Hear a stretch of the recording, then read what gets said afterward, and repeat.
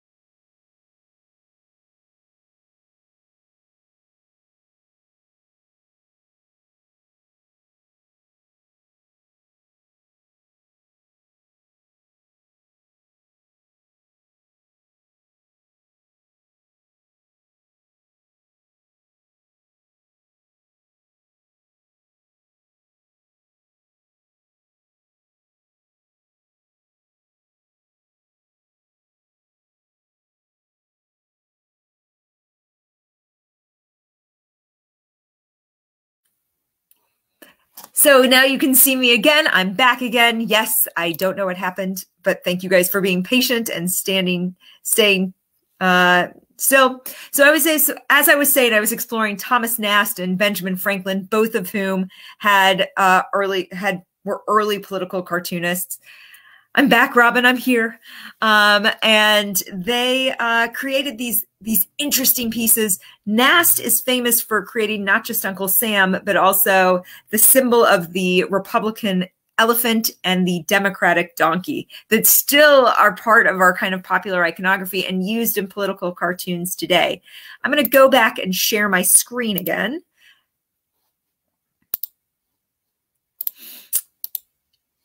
And we'll keep going from there. So Jews pick up on this tradition. And in fact, this academic Helena Frankel-Schlam writes in an article called Contemporary Scribes, Jewish American Cartoonists, at every point in the history of cartoon arts in America, some Jewish cartoonists were able to contribute their talents and ability to innovate.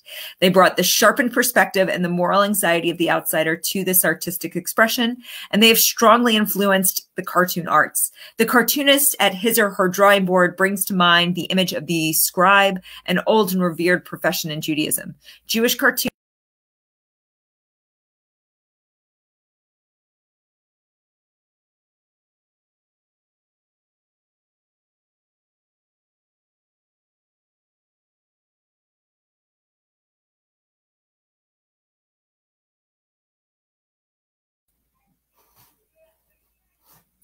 And you lost me again. I'm going to maybe have to add my slideshow afterwards because clearly there's something going on where I'm talking through my slideshow and it's disappearing as we go.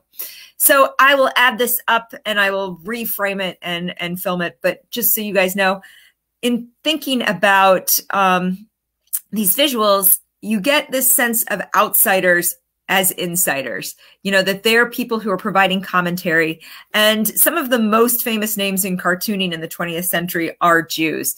You've got a guy named Walter Gropper, you've got Will Eisner, you've got Art Spiegelman, and probably the most well-known of these artists is a guy named Herbert Block. And that name is actually maybe less familiar because he goes by the name Herblock. And Herblock becomes this kind of big sensation, but starts out actually as very much a contemporary of Erich Lichtblau-Leskly. He was born in 1909 and Leskly was born in 1911.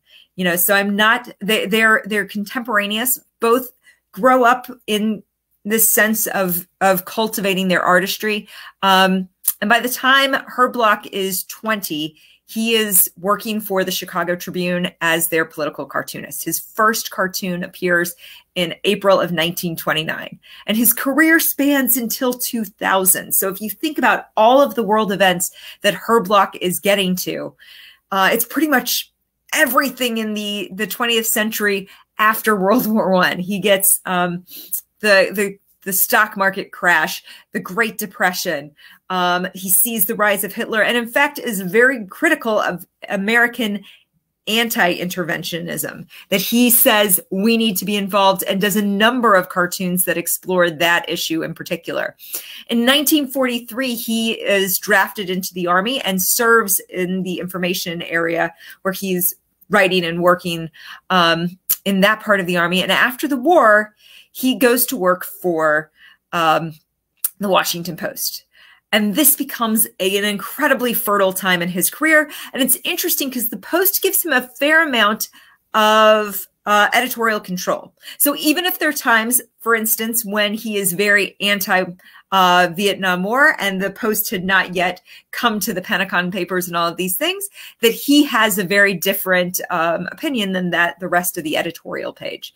Katharine Graham says of him, the extraordinary quality of Herb's eye, his insight and comments immediately stood out. When the Post was struggling for its existence, Herb was one of its major assets, as he has been throughout his 50 years here. The Post and Herblock are forever intertwined. If the Post is his forum, he helped create it, and he has been its shining light. So Katharine Graham was the longtime publisher of the Washington Post, and she understands the impact and import of Herblock in both being part of the Post and being an ambassador of the Post. His office, and this was kind of unusual for the time, was actually in the newsroom. So he felt that that was an incredible advantage because he would see all of the news as it was coming in and would be able to utilize his coworkers to understand these kind of broad global events. He came in every day at 5:30 in the morning with 5 different cartoons set up for the day, and they were generally slightly different takes on the same issue that he would work with his editor to figure out which was the right one. But imagine that each time he's coming at an issue, he's exploring it in 5 different lenses in order to find that visual that is truly the picture that's worth 1,000 words. And I think that's what we value in our political cartoons, this way of synthesizing and condensing complex issues and bringing them out in a unique and interesting way. This is all by way of saying that this is just scratching the surface of an incredibly complex issue. Something that, I think one of the things we do with Museum Moments is this ability to start a conversation and hopefully reel you in and get you to want to learn more. So next week, we have a discussion with Phil Hands, who is the political cartoonist for the Wisconsin State Journal in Madison. And he is going to be exploring kind of a broader sense of political cartooning, and then speaking very specifically to the images and icons that Erich Lichtblau-Leskly says. If you'd like to join us, you should. Oh, my family is coming in with a sign they made me. Isn't this great? It says, "Happy 100, yay JMM, woo!" I think I should put this up behind myself. Oh, and I'm getting something bubbly to drink. Everybody do a toast. Toast. I'm glad we got on there.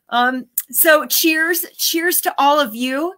Thank you very much to my great supporter, Robin Cohen, who is always looking for ways to make this better and has been such a tremendous help throughout this period. And thank you to my colleagues who've also stood up and said, hey, we can take on this, this, and this. Thank you to Emma Gisinski-Rose. And guess what? Next week, we'll be back again. And we appreciate all that you've done to make Museum Moments happen. Woo!